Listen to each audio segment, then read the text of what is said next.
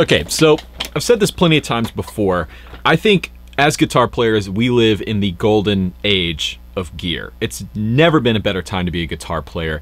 There are so many different options out there for players of all different styles and genres and skill levels and needs. And this year we saw a lot of really great gear come on to the scene. From new pedals to modelers to amps and guitars. I mean, there's so many great pieces of gear that hit the market in 2019. So in this week's video, we're going to talk about my 10 favorite pieces of gear from 2019. This is all stuff that as a working, touring musician, I was really excited to see come on the scene, stuff that's incredibly useful, that makes my life as a guitar player easier, and some new things that came on the market this year that I'm excited to see develop in the near future. So without further ado, let's jump into the list. If you haven't done so already though, be sure to subscribe and click the bell icon down below to be notified when I'm going live and posting new videos here on the channel every week. And if you want more information about the gear I'm talking about, it'll all be linked in the description box down below. Some of those links will be Amazon affiliate links, so if you buy through one of those links, I get a small commission, which really helps me out in making these videos. So I've compiled this list from the perspective of a working musician, a working guitar player. So everything on this list is something that I would gig with and use in the real world. So without further ado, let's jump in and take a look at the 10 best pieces of gear from 2019. So starting with number 10, the Kemper Stage. Now, if you've been around the channel for a while, you know I'm a Kemper user. I've had a Kemper rack for years, and I've used it on tour, I've used it on sessions, and I've used it for plenty of videos here on the channel. But there are some shortcomings that the Kemper rack and the toaster version have that the Stage fixed, namely putting the entire unit in one box. So you don't have to have the head and the remote cable and the remote to use the thing live. Now you have everything on the stage in front of you, much like a Helix. Now I'm a big fan of the Kemper, even though it is at this point a little outdated. And I think that's something hopefully we will see at NAMM in a few weeks, is a new Kemper. Number 9 on the list is our first pedal of several on this list, and that is the Nile compressor from Vertex Effects. Now, I'm not a compressor guy. I don't have one on my board. I'm not a fan of the always on compressor thing. I actually think it's more of a crutch for players than anything else. But I actually really like this compressor, and it's more than just a compressor. It's also a preamp circuit as well.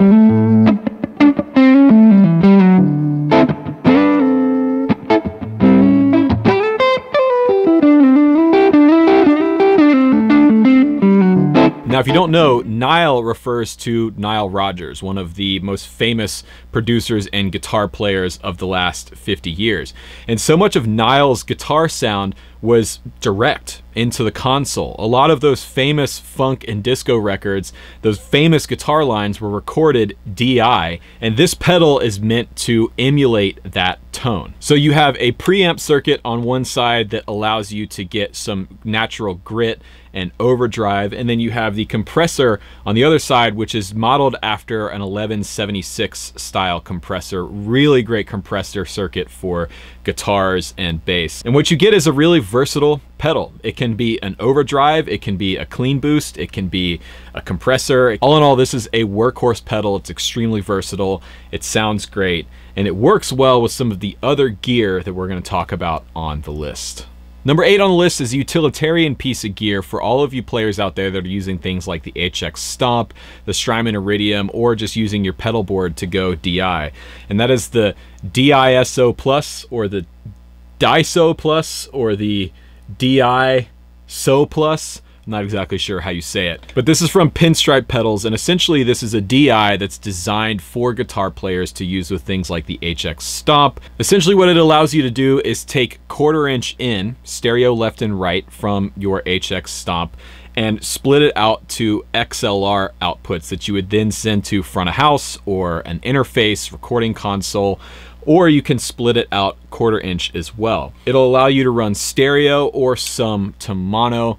It's a really useful box to have, especially if you are an HX Stomp user or Strymon Iridium user. Most recently, I used it on the channel with the Tone Master Deluxe Reverb to essentially make a poor man's wet, dry, wet rig.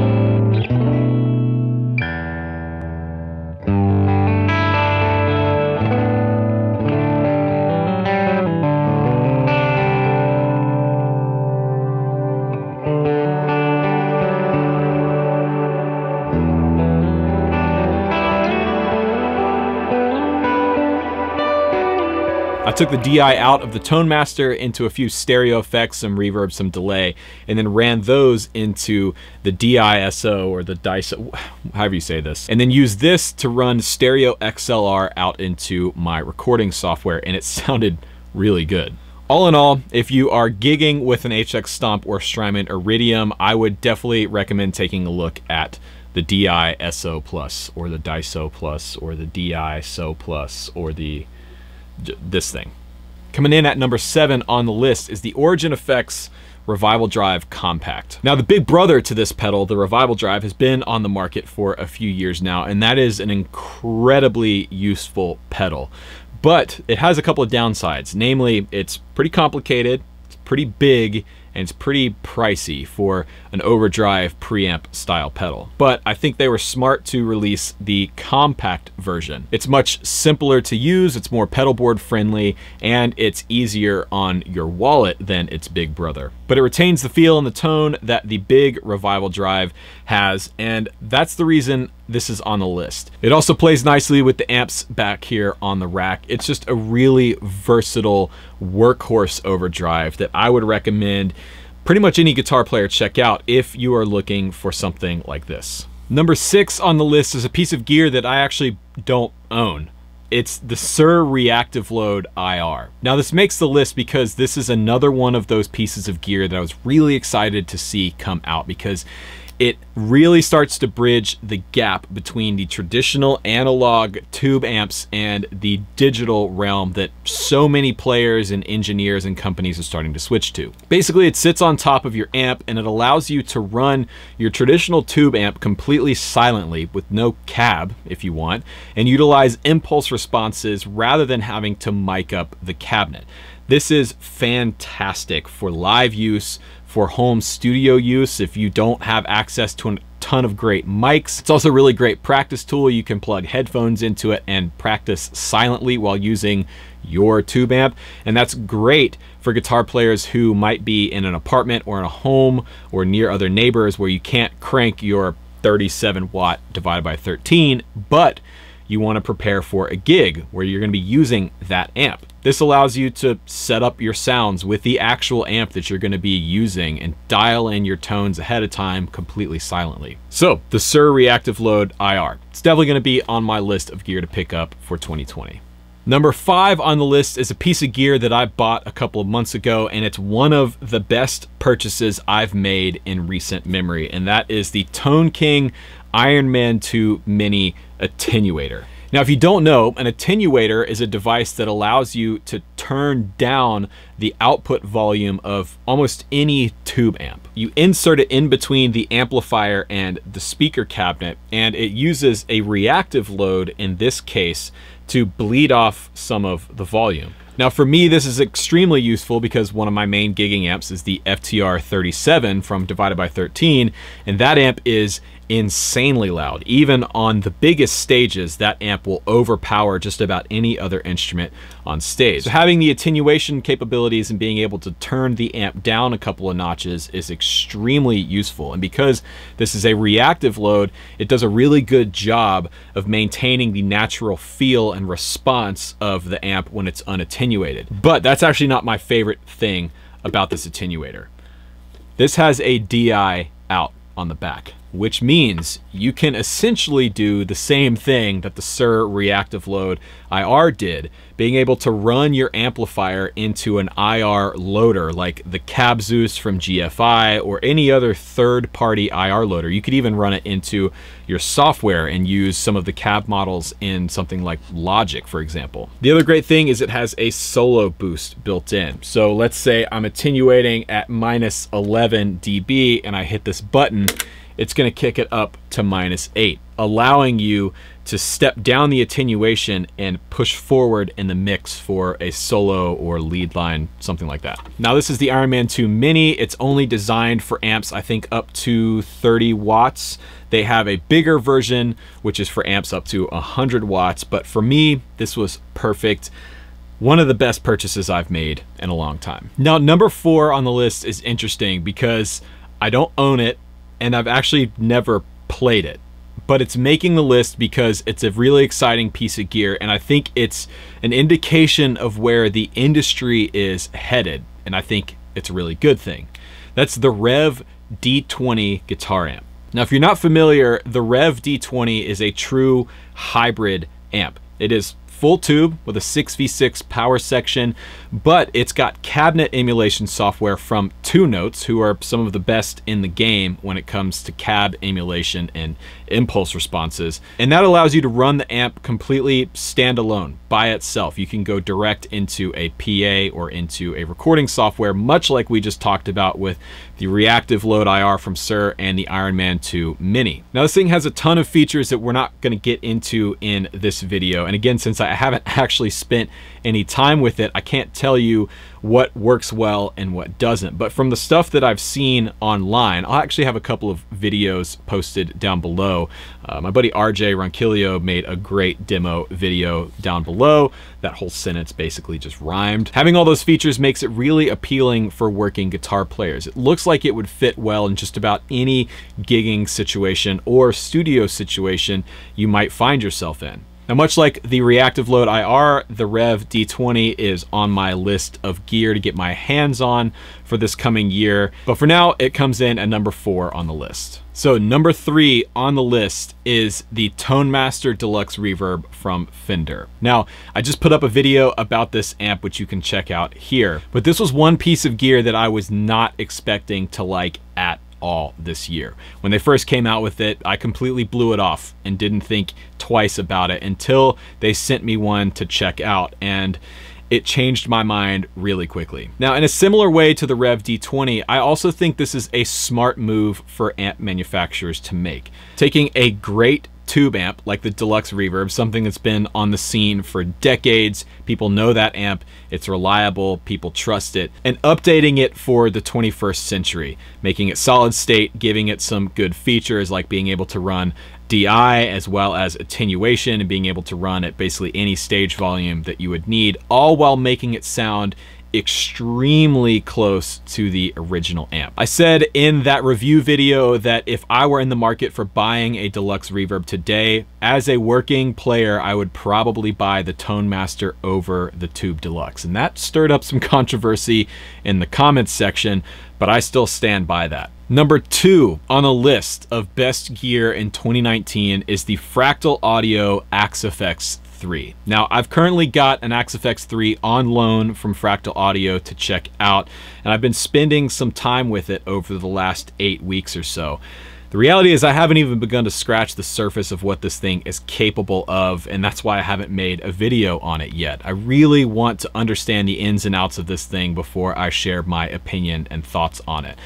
That being said, this thing is the Cadillac of modelers. It has so many features. I mean, it's unbelievable the amount of detail you can get into in tweaking the sounds of each amp. In the reality, it's almost too much. There's almost too much going on. But once you learn some of the fundamentals and you learn where to look, which I had help from a former Axe-Fx 2 owner friend of mine, Ben Forehand, he was able to kind of show me the ropes. Once you learn that stuff, it becomes incredibly useful. The built-in effects are insanely good. The reverbs, the delays, the overdrives are as good as anything else on the market today. The number of cab models and impulse responses is astounding. I mean, it's, again, overwhelming how many options there are. So I'm going to spend some more time with it, but there will be a video coming early next year. So before we get to number 1 on the list, a couple of honorable mentions. First off, the Power Cab 212 from Line 6.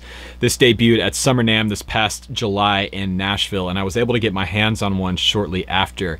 And if you're in the market for a powered cabinet to run with your modeler, your Kemper, your Helix, your Axe-Fx 3, I think this is probably the best one on the market. It's a true stereo 212 cabinet with built-in speaker and microphone modeling from Line 6, but you also have the ability to load your own third-party impulse responses. It's insanely loud. Honestly, it's almost you can make it too loud for just about any stage. But the good news is it'll keep up with any drummer on any stage. And the last honorable mention is the Greer Soma 63 Vintage Preamp Pedal. Now, I don't have one of these. I want to get my hands on one pretty soon for a video idea, a signal flow video. But they dropped this at Winter NAMM last year, and it actually won Best in Show at Winter NAMM. And I got to play one both at Winter NAMM and Summer NAMM, and it's really, really cool. Basically, it's a vintage preamp style pedal, which will allow you to get overdrive, fuzz tones, amp in a box type tones. It's the kind of pedal that would work well with a cab sim or IR loader pedal if you wanted to do that and run direct with your pedal board. I'm a huge fan of basically everything Nick Greer does, so I'm excited to get my hands on a Soma 63 in the near future. So finally, number one, the best piece of gear in 2019, in my opinion, the Strymon Iridium. Strymon dropped this a few months ago, and it's been pretty hot ever since. I made a video review of this pedal, which you can check out here. This makes number one on the list because this is probably the most versatile piece of gear to come out in 2019. The amp models sound fantastic. The ability to load your own impulse responses is really useful. You can also disable the impulse responses and use it as an amp in a box overdrive into a traditional tube amp. This thing goes with me now on every gig, and every time I'm traveling, it just goes in the guitar case. And I actually used it on tour a couple weeks ago in the Netherlands. We had an in-studio radio performance that we did, and this was my amp. I plugged my pedal board directly into this thing and sent it stereo out onto the Dutch airwaves, and it sounded fantastic. In fact, there's actually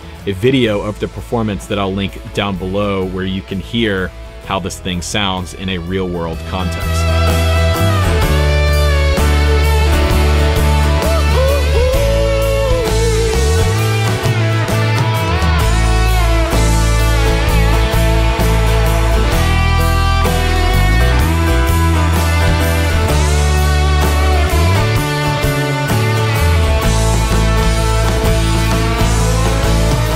Now, the Iridium's not perfect. I think there are some improvements that could be made on it, and I mentioned those in the video review that I did, but I actually think that this is just a precursor.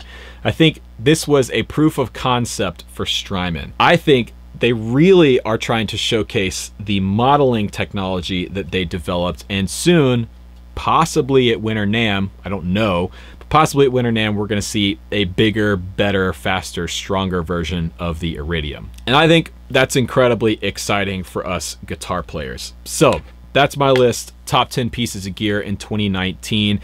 What did you think about it? What did I miss? What did I get wrong? Let me know in the comments section down below. Also, I just released some new merch designs, some of which are a very limited run. You can find those in the description box down below, where you can also find links to my Helix presets and Kemper profiles. I'm about to release a new HX Stomp preset pack, so be on the lookout for that. Also, if you haven't done so already, please consider subscribing and clicking the bell icon down below to be notified when I'm posting new videos and going live every week. And Happy New Year, everybody. Have a good New Year's Eve. Have a safe New Year, and I will see you all in 2020. Thank you so much for this past year. It's been incredible to see everyone here coming to the channel and subscribing and watching the videos and commenting. It's been amazing. I've got some fun plans for 2020 here on the channel, some new ideas and some new content that I want to put out both here and on the podcast. So yeah, thank you. Thank you for an amazing year. Thank you for all the support. I really appreciate it. And I'll see you guys in 2020.